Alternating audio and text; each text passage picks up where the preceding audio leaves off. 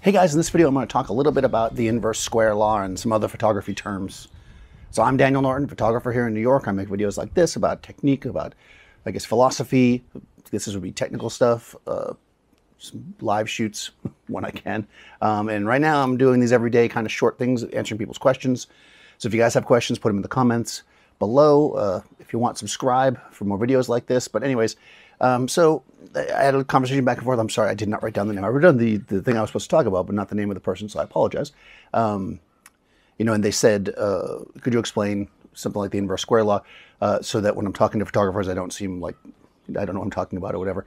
And I think this is interesting because that's one of those terms. There's a few terms like this, and I'll probably make a few videos like this because I'm trying to keep these short.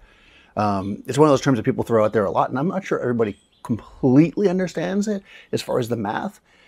And there's plenty of great videos that people actually show diagrams and blah, blah, blah. And if I had a bunch of equipment here, I would, you know, multicam system like I normally use, I would basically set it up and show you. But I'll try to explain it.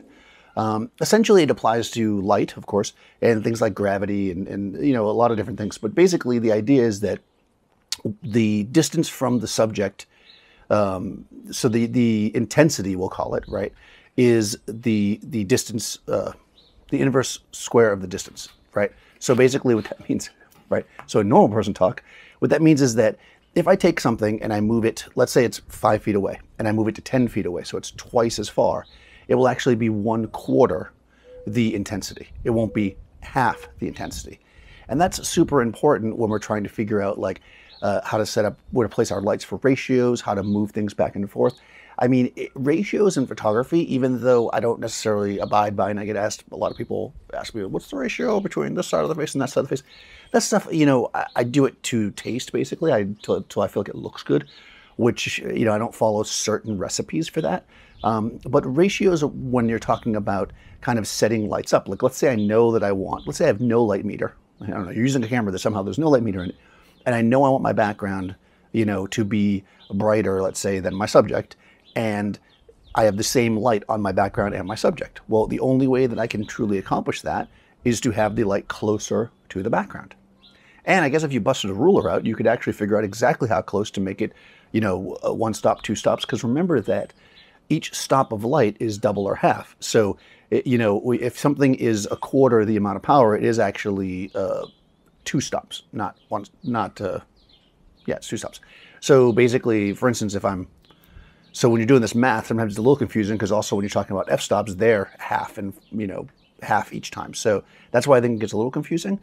But most of the time, that math is not really necessary. We have TTL, we have meters, we have digital cameras. You know, we can get all that stuff done. But just kind of knowing in your head that that's a thing is super important. So in the question, the reason the back and forth was I asked because there was a black background. And I said, well, did you put a black background back there like a cloth, or did you just use the inverse square law? And that's kind of how this conversation came up. So what I meant in that case was that if I have, let's say I have this pad paper, because it's something I have, and I'm going to light this and this background back here, right? I can, using the inverse square, I can basically move my my pad of paper closer to my light source, right? Or further, in this case, something further from my background, and those two things will actually make the background darker. You can move the light and the subject further from the background, right? Or you could just move the subject closer to the light, depending on, you know, your situation. If you don't have a light that is adjustable, for instance, you might have to move the subject and the light to get the exposure you want. Other times you can move them both, you know. So that's kind of it. You know, that's basically inverse square. It just is, you know, it's the actual formula, but when people say it generally in conversation, all they're really talking about is moving the light further or closer to your subject in ratio to its background or other things to make you know, to make it lighter or brighter.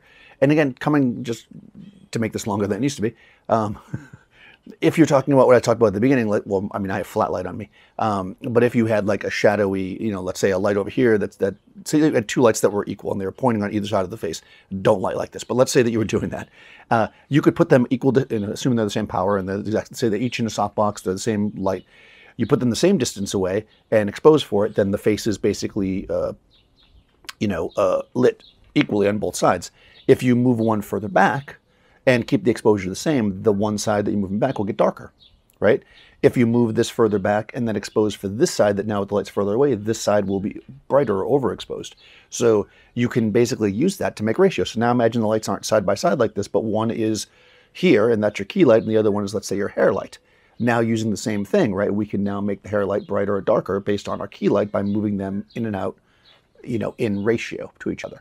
And that's how you would use it in actual, actual use. Basically, that's like a more fundamental, like you're on set and you need to make this work.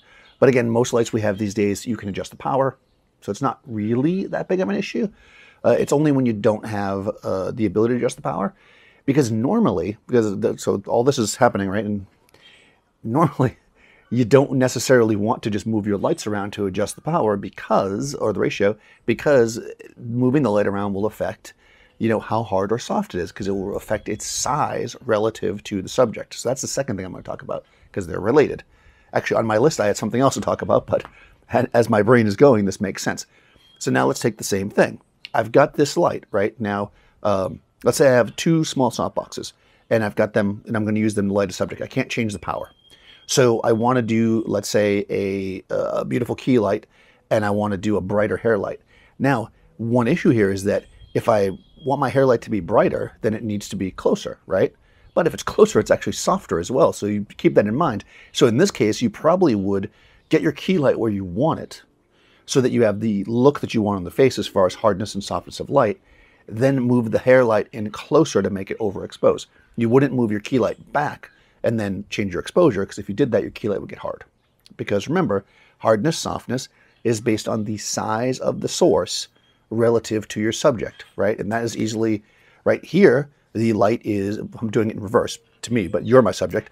Here, the light's very small, right? But if I move the light closer to you, it becomes big, right?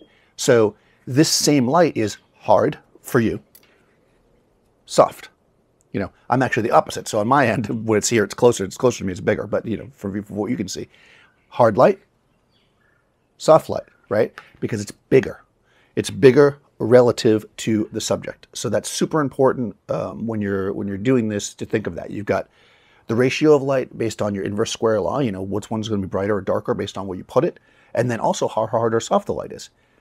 Now, again, we generally are not trapped like that. The real solution in that case there would be to remove the softbox, or maybe the diffusion from the hair light, and then that way it would be brighter because there'd be less diffusion. But assuming you couldn't do that, you're using something that can't be changed, then you would have to play around with your ratios using the inverse square law. And that's essentially how we would do it. That's basically it. You just want to think about the distance from the light to your subject and from your subject to the background is the most common way that we use it. But it could also be, fill light, key light type deal, right? And then you also want to think about, that's your lighting ratio. And then you also want to think about how that affects the size of it, because the size of it, of course, affects how soft or hard it is.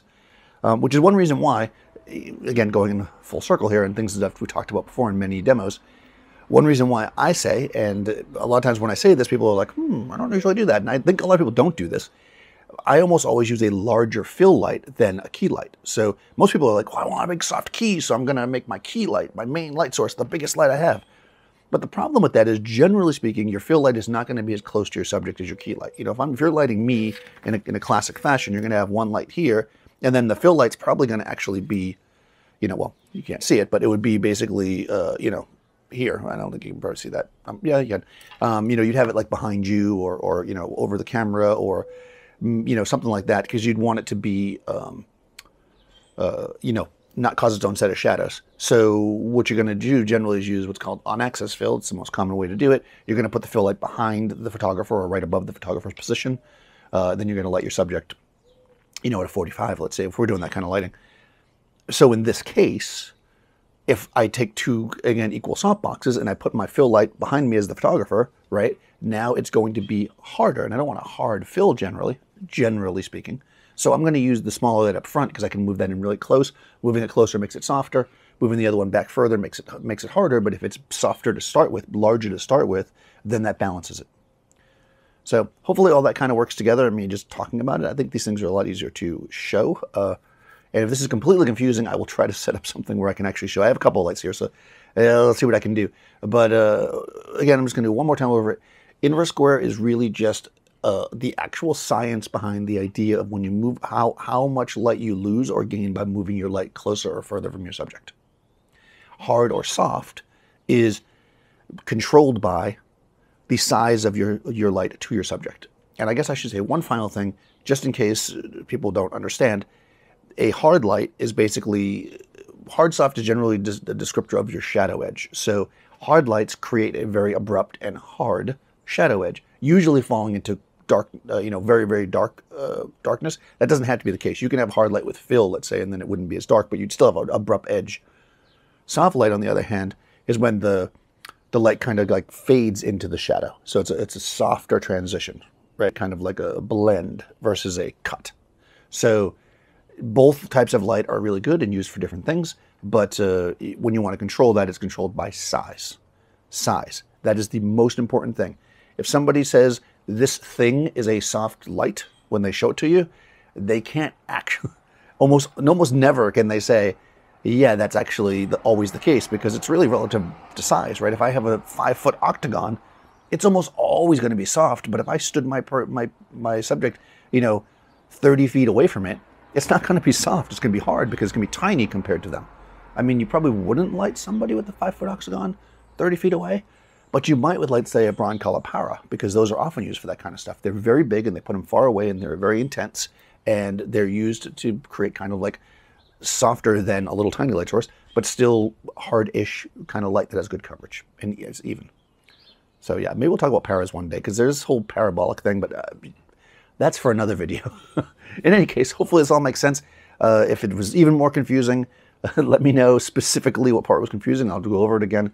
I think a lot of it is just practice. I mean, literally take if you got no equipment with you, take a book or a piece of cardboard or a box or something and put it here. Put a little subject here, what it might be, a salt and pepper shaker. Take a light, could be any light, flashlight or whatever, and then move the light, move the subject, all relative to the background, and you'll see how the light changes. You'll definitely see the intensity change. Obviously, with more space, it's easier to really show it, but you can do it, and you'll actually see how the light actually changes, and that will help you understand it when you have a subject in front of you and you want to manipulate it. If you have not already, go ahead and subscribe or ring the bell so you get all kinds of videos. I am trying to post every single day, so hopefully that will continue. Hopefully people are doing okay still, or well. We're moving forward here, trying to be creative, even though we're mostly having to stay inside. So hopefully you guys are well. If there's anything, again, you want to ask, I will. It can even be something super simple. Not that this is simple, but to a lot of people, this is something they know. So maybe they're just like, I don't want to ask because I might seem silly. Ask, because I've got a whole list of my notebook. I've got a whole list of little photo terms that we use a lot that maybe people don't fully understand, that I'm going to try to kind of talk about as opposed to showing, because I can't necessarily show them, because of the situation. In any case, I'll see you tomorrow.